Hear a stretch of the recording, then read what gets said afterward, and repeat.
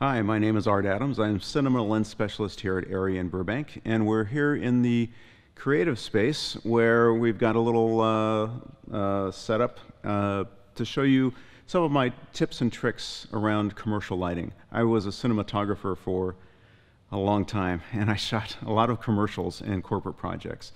And I picked up a lot of interesting tips and tricks. And what I thought was really interesting in my career was the projects that I shot where I really had to improvise prepared me for what I had to do when I worked on bigger budget projects. So I'm going to show you a mix of projects. I'm going to show you a couple of kind of mid-tier commercials and one kind of larger tier commercials. And we're going to go through the tips and tricks, and you may see some overlap between some of the things that I did. But I'm going to talk basically about my thought process, how I approach these kinds of projects, and the kind of environments we're working in now, where budgets are smaller, we have to do more quickly. You know, back in the 1980s and 1990s, commercials were, they cost a lot of money, and you could do 3 or 4 shots in a day, and that was fine. Now it's more like working in episodic television, which I did earlier in my career. And I think that's fun because you really have to think on your feet. You have to move quickly. At the end of the day, you may have shot 2 or 3 commercials in a day now. It used to be you might shoot 1 a day, maybe take a couple days, and now you really have to crank them out. But the expectations are the same. You still have to deliver. Fortunately, there's a lot of technology that helps. Cameras are better, especially digital cameras are probably better than film was when I was shooting commercials on film earlier in my career. And we have a lot of lighting tools that really help us out, and we're going to talk about that too. So why don't we go into the first spot. Let's roll the spot, and then afterwards I'm going to do some drawing and show you what I did. Mom said not to open it till Christmas. But it's from Oriental Trading. Just a peek. I told him not to open it, Mom. I guess Christmas came early. Best Christmas ever!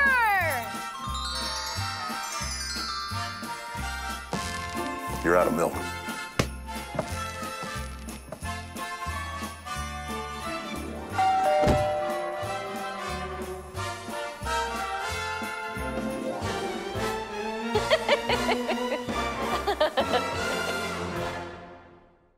Let's go to here. So this is the kitchen. So there's a couch and 2 kids, and there's a camera. And what I did was I basically surrounded them with light. These are probably grid cloths because I tend to like very thick diffusion. I really like creating big soft sources because you get a really nice specular highlight in skin and in shiny surfaces. And what that means is that you've just got a very, you know, if skin is slightly reflective, you'll see the reflection of that light in the skin. So you don't just have a bright side and a dark side. You have a bright side, a dark side, and a really interesting highlight that kind of just kind of makes the face glow a little bit. It's a very common commercial trick, and also the way the shadows roll off is really interesting. The big wall of light has been a commercial staple for a long time. I do it a little differently. I don't just make one wall, I usually make 2 because I want to wrap the light around a little bit more. So if I recall correctly, these were 2K open face ARRI lights, just big broad punchy lights. This one's knocked down a bunch, so it's not nearly as bright. There's a bunch of wire in this one. What this does is I've got a key from the side that's very soft and creates the impression of window light, but then this light kind of just wraps it around. So basically this is my fill light, more or less. I love filling from the key side because what that does is if you have a bright side, like right here actually I'm doing it in this setup, I have a bright side and a key side and a fill side. And that works for a lot of things, and it's fine. But if I had put the fill over here, then I could control how this light wraps around, and I would have a bright side, I would have kind of a fill area in here, and I'd have a dark side. So I'd actually have more of a transition of tones from one side of the face to the other. Here I've just basically got bright, dark. So this is why I like filling from the key side, because then you've got bright less bright, and then over here it drops off even more. So it's a nice range of tones, although here in this setup I didn't actually do that. I'm pretty sure I had a fill card over here because it's a very bright and happy commercial. We didn't want the fill side to go too dark. Now, I've created this impression of window light pouring into the space. It was about 10 o'clock at night, and this is actually the last shot we did. So I wanted to be a little more convincing. One thing I learned from one of my mentors is that if you add an accident, like a piece of light raking across the set, something that might happen in real life but doesn't normally happen on a set, then it just feels more real. So there's a Lico right here, and it's just projecting a pattern, you know, across the little girl's lap and her leg, almost as if there's just this stray piece of light just pouring in. It's a little bit too bright, and it's just hitting a random spot in the scene. And that, to me, gives it a little bit more believability. That's something I've done a lot throughout my career. I'm really happy I worked with this one DP when I was an assistant who did that a lot, because it can be really convincing. And there's another place where I did something like that in the next spot I'm going to show you. So remember this trick. Let's go to the next shot. All right, so this is the setup that we lived in for most of the day. So camera's here. Here's the fireplace. We've got the little girl. And then this is now a bounce.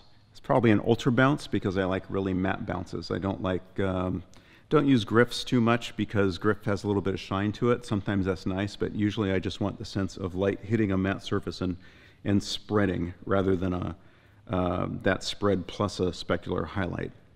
It's just a different feel. I tend to like really thick diffusion and really matte bounces, so it's just my personal style. Now, this was at an era where sky panels weren't really common yet, and if I had 2 or 3 sky panels, this would have been really easy and I could have shot at much higher light levels. As it was, we had some small Fresnel LED units because I wanted to create the sense of a Christmas tree. And I've always been fascinated by the light that comes off of Christmas trees with multiple colors, even when I was a kid. There's just something about all these colorful sources mixing together, and it's a really interesting quality of light, and I wanted to emulate that. So what we did was we got a bunch of these LED lights, and we bounced them into this ultra bounce, and then we put them on 2 different circuits, and we had a couple different colors. There was like a warm and a cool. One of them was the base. I think the cool was the base. Basically, a base illumination where when the other lights flashed on and off, I would always have just a base level. And I wanted not only the light level to change, but also the color to change, because I think that's really interesting. Now, sky panels actually have these kind of lighting effects built in, so I could have put 1 or 2 or 3 of these in there and gotten a much more sophisticated look. But we had to do this off of a dimmer board. So not ideal, but it worked, or a DMX controller. It worked pretty well. But the important thing is this stayed in place for basically the entire day until that very last shot. And that's something I've done a lot in commercials, and I think a lot of cinematographers will do that now, is you try to build a look that works for just about everywhere you're going to shoot in a room or a space, because you want to move as little as possible. I will still move the fill light around more often than not, because you can actually clean up a lot of shots by moving the fill light. It's really interesting. And this fill from the keyside trick I told you about earlier, if I'm doing a shot and the key's in the wrong spot, if I bring the fill in on the same side as the key and just give it a little bit of a wraparound, you can clean up things, especially faces. You can clean up faces very quickly. It's a really great trick. It makes everything look good. But in this case, I've got this big broad overall light, and it's working, but the little girl is getting a little lost. And actually that was something I wish I'd been able to do more about. And I wanted to pick her out just a little bit because my eye didn't necessarily go to her right away.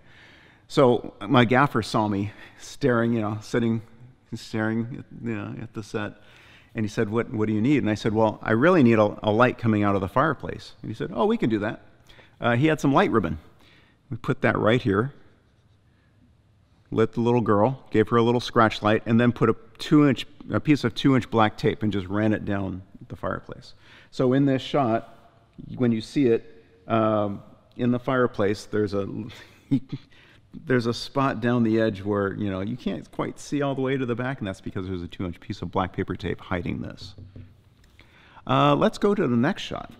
And by the way, this was, because these lights were so dim, we basically lit at very, very low light levels. So basically, I think we were shooting at EI 1000 or 1200, probably T2. So yeah, it was an interesting shoot. It was one of those things where if you look at the monitor looks brighter than the set does by eye, which is actually a fun way to work. So if we look at this next shot, we've got mom and dad, and we've got the camera. Now, I didn't want to move these lights. I didn't want to move this setup because I knew we were going to be working with it all day. My gaffer said, hey, can we move this around a little bit? And I said, no, I'd rather not.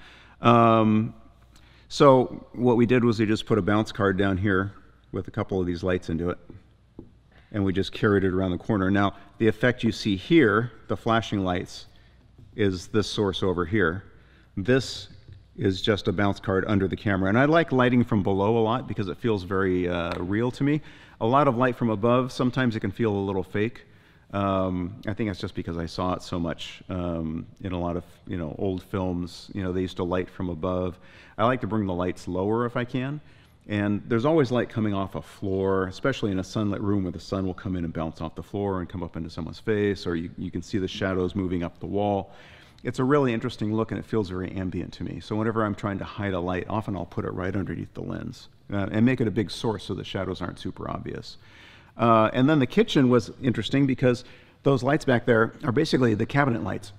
And I was a little worried about these because I checked them out in advance at the location scout with my color meter, and they read a little green. Now, color meters and LED lights don't always work well together. But in this case, LED lights and fluorescent lights almost always have a green spike in them. So I was a little concerned about how this was going to read, and mostly because I didn't want to light that space.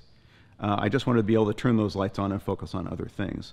And for backgrounds, that can work really well. And actually, you really have to do that a lot in commercials, because oftentimes you don't have enough time to light the background. The background is, you always have a background. It's the biggest thing you'll have to light. And if you can just turn on some practicals or put some lights in the shot in the background or use what's there, you save a ton of time. And I love doing that because then I can focus on what's important, which is generally the people and what's going on in the shot. In this case, we turned on those lights, and they were a little bit green, but it's not distracting. They're not bright green. They're a little yellowish, which usually means there's too much green in the light. So it worked out really well. Let's go on. There we go. Product shots.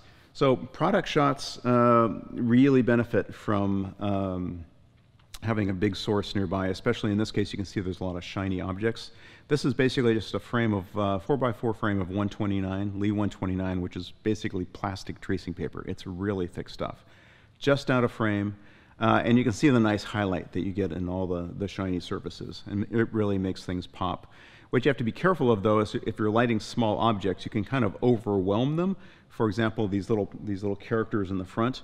If you bring that source too close and too frontal, it'll just make them look really flat, and that's kind of boring. So what you want to do is, for those little characters, I probably cheated the front of the diffusion back so that if I'm the character, if the edge of the diffusion is out here, it's going to wrap around me, and it's just going to be a big flat, it's going to be boring light. But by bringing it back around here, I can start getting some modeling back in this little character's face.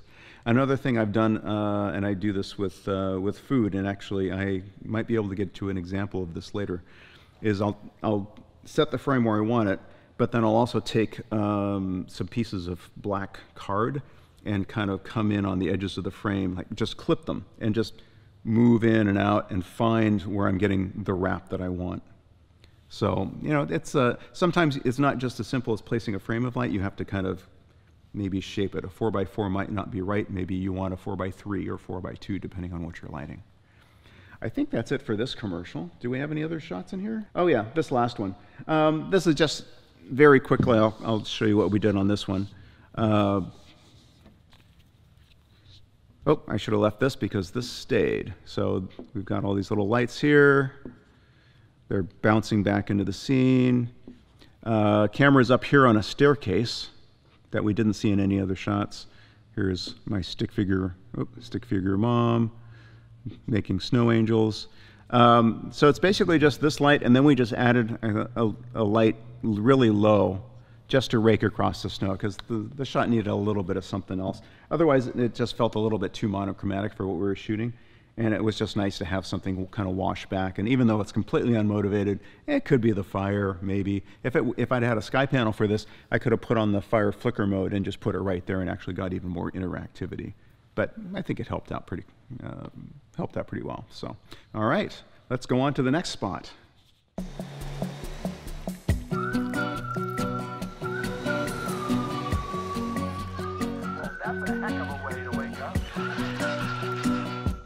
If your cat has fleas, you have fleas. Use Advantage 2 monthly on your cat to prevent and treat flea infestations. Advantage 2, fight the misery of infesting fleas. Also available home and yard products from Advantage. All right, I tried to draw a cat. It's a terrible cat, I apologize. But actually, the flea was sitting on his own chair. We'll just do a little table for the cat. This is why I'm a cinematographer. I'm a terrible artist. All right, so this was an interesting spot. Not very many shots, but each one of them took a lot of time. And the reason for that is because we had a cat. And cats do things very, very, very quickly.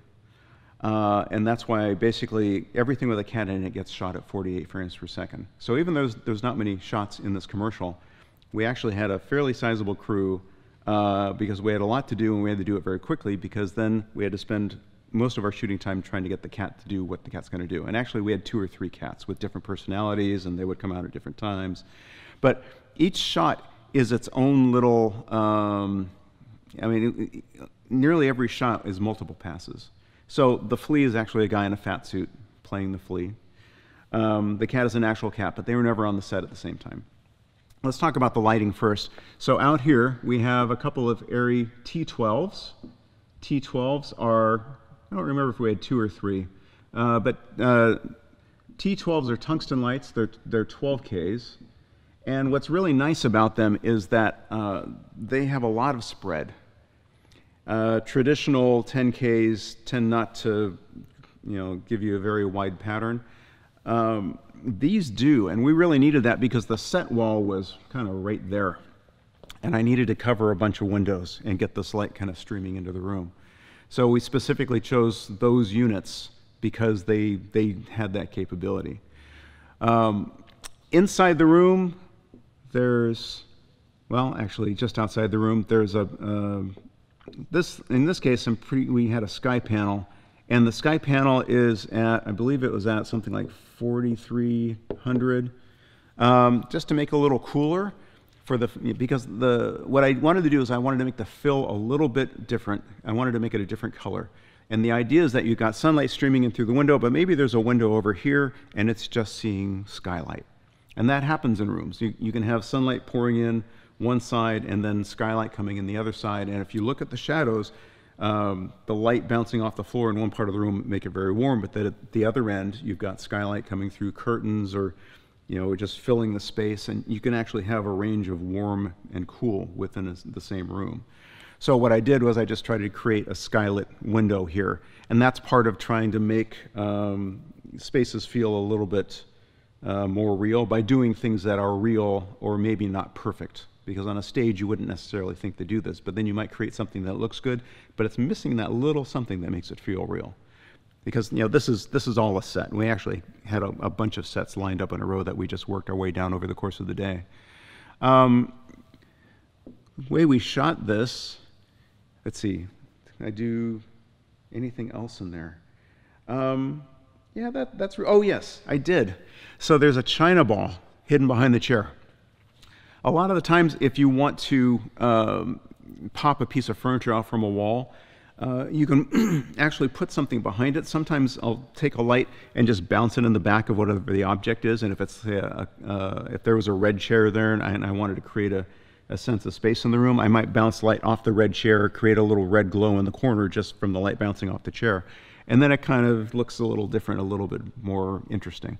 In this case, that was a little bit too much for what we were trying to do, and the chair wasn't a crazy color. So I just put a China ball back there, and you can see that little glow behind the chair in the background. And it helps pop the chair and the flea out a little bit. I could have done this with a backlight, but backlights are kind of out of style now. If you're outdoors, shooting into the sun always looks better. Backlight always looks better in situations where backlights make sense. But if you're trying to force a backlight into a situation just to get that separation, kind of like what I've done here, because I'm against a dark background. A lot of directors will say that doesn't look real to me. And that's kind of the trend now. There's a lot of people who just aren't into backlights. And it is more natural to not use a backlight. In the black and white days, you really needed that because, dark hair against a dark background. By eye, the colors may be different, but to the film, everything blended together, and you really need to get that separation. So, actually, why don't we zoom out on this other camera, and I'll show you my setup here. So, what I've done is I've got a soft key here. I didn't have any 129, so I just stacked two 4x polyester silks. And I can't see the source through that. This is just a big glowing wall of light. And that's what I like. It's not always appropriate. Sometimes you do want to see the source through there and get a little bit of hard light. But in this case, I wanted to give myself as much help as I could. There's a bounce over here. It's a 4x8. It's just leaning against a C-stand. This is just something to get into my face. I use a 4x8 vertically because, once again, if you put it up high, then you get a second chin shadow, and I don't like having a key shadow and a fill shadow. I like hiding the fill as much as possible. And that's why it's such a big source, and it's also a tall source, so it's kind of getting under my chin, giving me a little bit more help that way. I try to keep it as close to the lens as possible. A lot of people will put the fill over here, because it's the most efficient way to catch light from the key, but then that leaves a dark spot because it doesn't get into this eye. So I always try to keep the fill as close to the camera as possible. And fill placement is really important because if you get the fill in the right spot, you can often clean up faces where you aren't able to clean it up with the key. So if the key is way over here and it's just raking across my face and there's nothing I can do about it because I don't have time to move that big light, if I come in with fill either behind the camera, on the key side, or even just from the traditional fill side and get it as close to the lens as possible, you can clean up a lot of stuff quickly. I was blending a little bit too much into this dark background, so I just added a little bit of white card with a light into it just to give me a little something. And there's actually a silver card over here that's just catching some of this light off the key and giving me a little bit of something. So when I turn over here, you feel a little presence of something. I really like soft scratches because a hard scratch feels like a light. A soft source, either a white card or just a silver card, it kind of tells you, hey, there's something there, and I'm just catching ambient light from it. So not only is it, I think, a more refined look, but it kind of gives you a sense of what the space is like that the person is standing in. It's a little subliminal clue. That's the way I think of it. Everyone sees things differently, but I just like reflecting things in people's skin. It just feels more real to me. Now, speaking of this white card up here, one of the reasons I put it up there is because if you're shooting in a set and there's no top on it, it doesn't feel right because all the upward surfaces feel too dark because hair has, for example, shine to it. And if the top of my head is just black, something feels wrong. And this will happen with set pieces and all sorts of other things. There's always a ceiling in a real room, and it's always pushing a little bit of ambient light down. And in this setup, we actually had overhead, it was a 12x12 ultra bounce, once again my favorite ultra bounce, just sitting there as a ceiling. And if we hadn't had that in there, it would have felt wrong. Now, let me talk really quickly about how we shot this, because what we had to do was shoot at 24 frames per second and get the flea's performance. Then we pulled the flea out and then shot a clean background plate for the digital flea to be put in later. Then we took the flea out. The trainer for the cat came in and we put the cat in. We shot all this other stuff without the cat, brought in the cat, and just brought in the trainer because the cat's attention is all over the place. So you want them to look at one person. So you basically clear the set of everything that doesn't need to be there. Bring in the trainer, trainer has a treats on a stick and then tries to get the cat to do what it's going to do.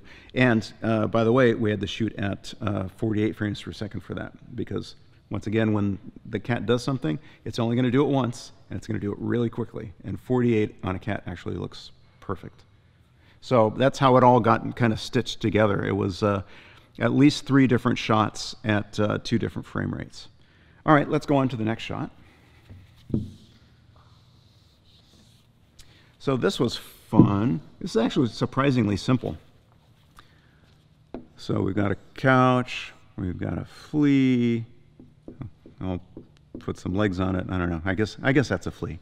And then we've got Mom and the cat. So what we did was we just took some 4x4 diffusion frames, probably 129, because once again, I'm a creature of habit and I love thick diffusion. And we put a bunch of sky panels behind them. And these are on the floor, so they're low, because I wanted the light to be coming from below, because TVs aren't typically, a lot of people mount TVs over fireplaces these days. Personally, I hate that because you're looking up over a hot fire. I like them when they're lower. So whenever I do TVs, I always keep the light low, because that, once again, low light from below always feels more ambient. And we just set them up, set one up on the TV flicker effect, and then I think we slaved these other 2, and then we basically just let them run. Now, TV flicker doesn't want to be too quick, because if you watch TV, the scene changes don't happen that quickly. It'll be shot, shot, shot. So we basically set it up to have that kind of slow rhythm. And that was basically it. I think there's a light, actually, there's a window in the back of the set. We popped a hard light through that to light up this wall and just create a little sense of something back there. But otherwise, that was it. And once again, same thing, shoot the flea at 24, pull the flea out, get a clean background plate, bring Mom and the cat in, and then the trainer's standing somewhere over here with a treat on a stick, trying to get the cat to do its performance at 48 frames per second. And that was the hardest part. We would roll for 10 minutes with one cat, 10 minutes with another cat, and just roll continuously, just trying to get this one performance. So that was one of the reasons why on this commercial, even though we had a fairly sizable budget and a lot of crew, we had to get set up very quickly because the cat needed time. All right, let's go on to the last shot. So this set was immediately next to the other set. And this is, once again, very simple. Let's see, here's Mom, flea, cat whiskers. So there's a window here in the set, and then we just brought over one of the T12s. And actually, probably moved that over while we were shooting the other scene. That's one of the things you tend to start thinking about when you have to shoot fast for commercials and TV is what can you do, what can the crew be doing now to set up for the thing you're going to be shooting after what you're currently shooting. So since that other thing was all night, it was all sky panels, while we were shooting the couch scene with the TV, we wheeled this around. And this is full blue. We've got the table lamp, and then we got camera. Very simple setup. The T12 was lighting the cat and basically everything in the room because we had enough spread out of the light. This light was actually a little problematic because we discovered that I think we were shooting at 48 with a 180-degree shutter, and this light flickered. We had to go to let's see, 144-degree shutter. Because at 48, that gives us 1/20th of a second exposure time, and that allowed us to sync up with the lamp in order to eliminate flicker. And I didn't see it on set initially. The DIT actually came over to me at the end of the first take and said, "Hey, you might want to look at this on my monitor." Flicker is really insidious, and you can see it on some monitors and not others, and it all depends on the monitor and the refresh rate of the monitor. So. I always try to shoot at 144 shutter at 24 frames per second. It saves me a lot of, I get more sleep that way because there's a lot of sources in the world now that flicker. LEDs, fluorescence with failing ballasts, and you can't always see them on the on-set monitor, but for some reason they always see this in post. Shall we go on to the last spot? I'm sure she thinks I'm too busy to make one.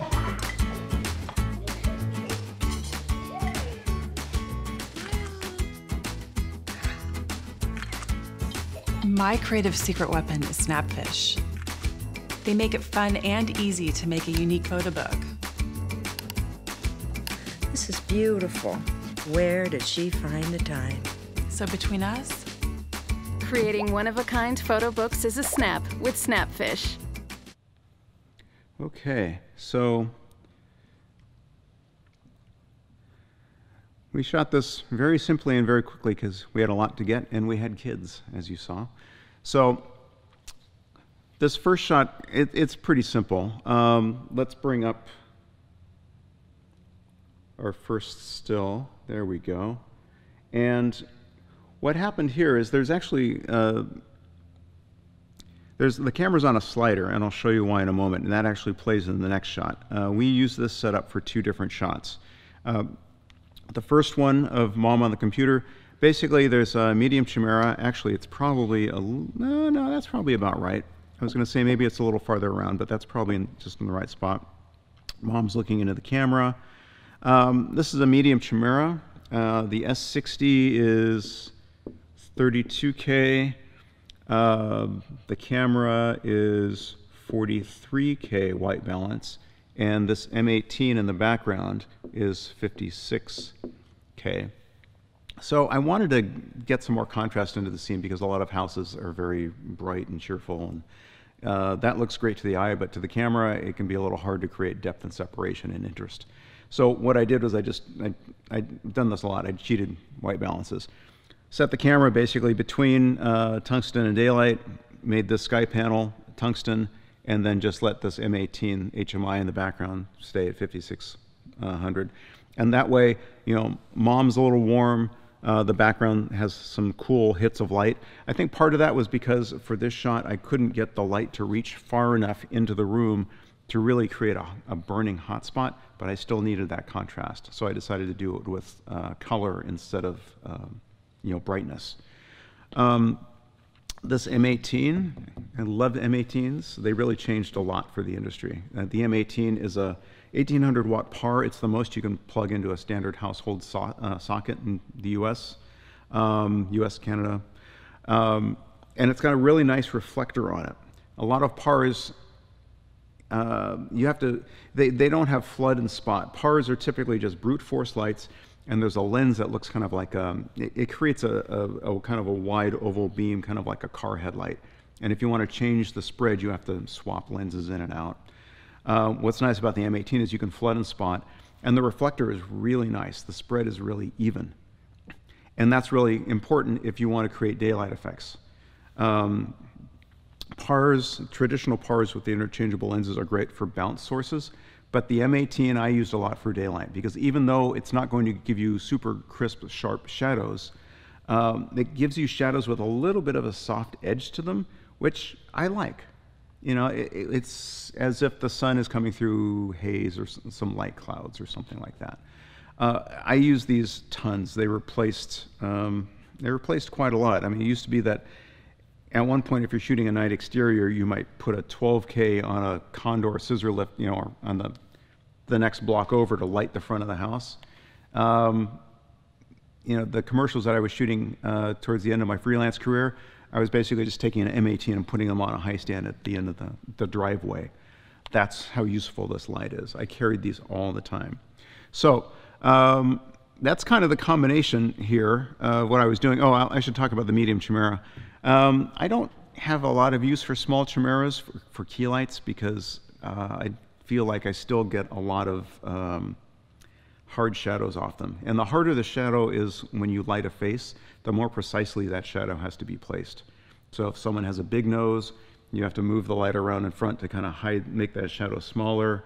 If they have deep eyes, you kind of have to get the light lower. Sometimes moving the light to where you get into the eyes does something weird to the nose.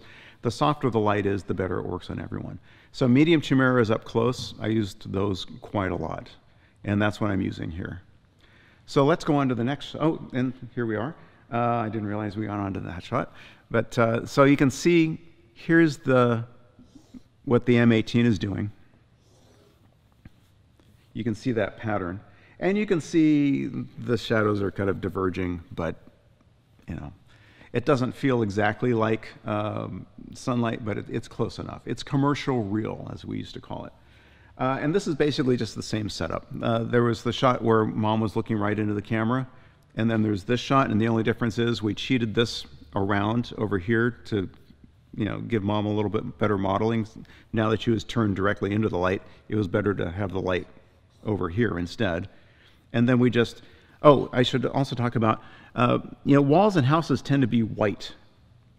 And white tends to bounce a lot of light around. And ambient light is not always that flattering on faces. So what I always did was I would set up probably a bunch of floppies, you know, black duvetine, you know, solids or something to get in the way of that white and basically make this a black surface instead of a white surface to take as much light away as possible.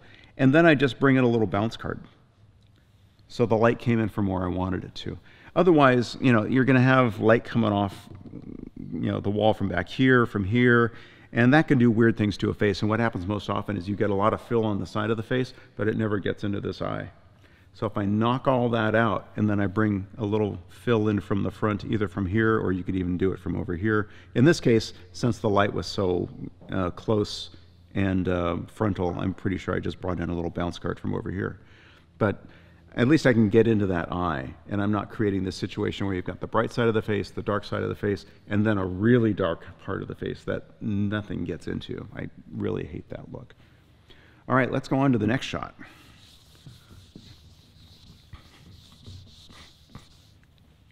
All right, so this is pretty simple. In fact, it doesn't get much simpler than this. There was enough light coming through the window and from actually this is where Mom was at the kitchen table. We just came over here. Here's the two kids. Here's a window. Camera's here for a couple of shots. Just took a silver card, literally just a silver card. Raked it across the kids. Now this is a situation where backlight works. I mean, backlight works in a lot of situations, especially when you're shooting hands and products and small things. If you can motivate it, just having this silver card coming through the window and just popping them out and using the ambience in the room as fill, it was just a very fast, quick setup. And you really want to prioritize your shots. For example, all the stuff with Mom, that was really important, so we spent a little bit of time on that. But this is just a quick shot, a couple quick shots. The faster you can do this, the better. So by using ambient fill, adding one light to just kick up their hands and bring out some definition, done, move on. All right, speaking of moving on, let's go to the next one. All right, so now Mom was right here taking this picture. So what we did was the medium chimera is now here. It was over here lighting Mom. We just spun it around on her. Now I needed a way to wrap the light around in front of her. I don't always do that from the same height as the key that's lighting her. What I actually did was took another light and then bounced it into something down here. Let's see. I don't remember if that was warm or not. I think it was warm. One trick I used to do a lot was I would put an apple box underneath someone and I would smack a light into it. And that gives you the sense that sunlight is hitting a hardwood floor and bouncing up on a person. I didn't want to actually do that to hardwood floors because sometimes you can damage someone's floor if you aim a really hot light into it. So I'd usually put apple boxes down there and then we'd smack something into it. And it's just a nice way to wrap light around. Like if this is the key light and I wanted to wrap it around with something from below, I might put an apple box just below me and smack something into it. And then you'd feel this warm uplight and it would just kind of taper off on the shadow side of the face. Let's go on to, oh, and then I should talk very quickly about the background. Pretty sure we just took the M18, still coming through this window, and just tried to light the background, which is back here, and just tried to add some texture. And this is another situation where because we were shooting a quick shot of Mom, to make it more convincing, I didn't mind blowing out the background and making it a little bit too hot. That's one of those other instances where I looked at using the light at the same level that I had in the previous shot, and it didn't work. It didn't feel real. So we spotted it in, cranked it up, made it a little too hot, and it sold better as sunlight in this situation. Okay, let's go on to the next shot. All right, so this is fun. I always liked lighting food. I didn't want to do it full time, but whenever a shot came up with food, I always had a good time, because food can be really interesting. So cupcakes, camera, handheld, and then this is there's just a big, well, it's probably like a 4x4 frame, so this is probably a little bit too big. It's probably just like that. 4x4 frame with sky panel going through it. And what's nice about this is, so the table itself, or what the cupcakes are sitting on, it's got a shiny surface. So shiny surfaces really look great if you reflect a light source in them, because they take on that kind of strange translucent feel. I mean, you can kind of feel the presence of this light source around the cupcakes. At the same time, food generally likes to be backlit, because you then light the top of it and then the shadow falls off towards the front. So instead of a traditional situation like this where we might create the illusion of shape by using a source on one side and then shadow on the other side, with a lot of food and a lot of products, when you're shooting down at it, you tend to come from the top and then let the shadow fall forward towards the camera. Now, one trick with a cupcake or any kind of food, and I spoke about this a little bit before, if here's your cupcake, and you have a massive light source behind it, this is going to start coming around the front of it, and you're going to actually wash out the front. You're not going to have that shadow falling towards the camera. So often what I'll do is I'll start out with a big source like that, and then I'll take a card and then block out some of it. So now this is the effective source lighting the cupcake. So now it'll light, it'll wrap around the top, but it's not going to get around the front of it.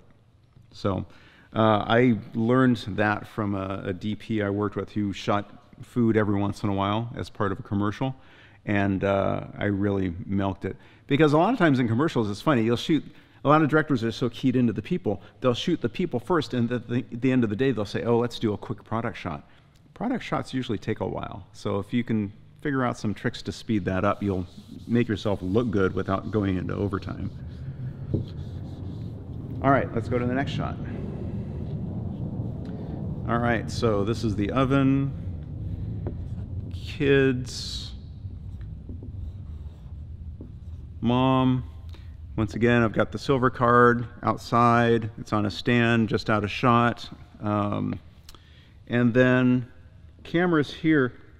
There's really not a lot going in here other than there's a sky panel on the floor, and it's below and behind Mom. So if I'm Mom, we're actually facing the wrong direction, but the mic's there, so I don't want to face that way. If I'm facing this way, the sky panel would be down on the floor behind me, so that the light is coming up and just striking the underside of my chin, the underside of my nose, just bringing out some details on my face. And that just prevents her from being too flat, because otherwise this is just ambient light. I'm just using the light that's spilling around the room to light this. And if you can do that, if you can use what's there, especially if you're doing a quick shot and you don't have to worry about keeping something consistent over time, this can bail you out of a lot of situations, because then you're just adding the accents. Once again, you're in this case, we were working in this big space where the living room's over here, the kitchen's here. We actually made this space very small very quickly, and we had to shoot really fast. So knowing that I had to light this area, but that I could just add accents over here, really sped me up considerably. So at one point I was toying with the idea of putting something in the oven, like it was an oven light coming out, and that just felt too fake. But and the light on Mom is really nice. It feels very ambient and natural, but she needed just a little bit of something. So putting a light on the floor and bringing that up a little bit really helped. All right, I think that was the last shot.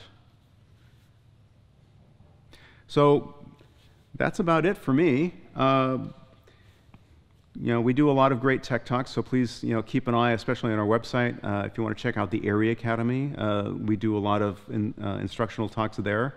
We're really dedicated to teaching you how to use our tools, so check out our website.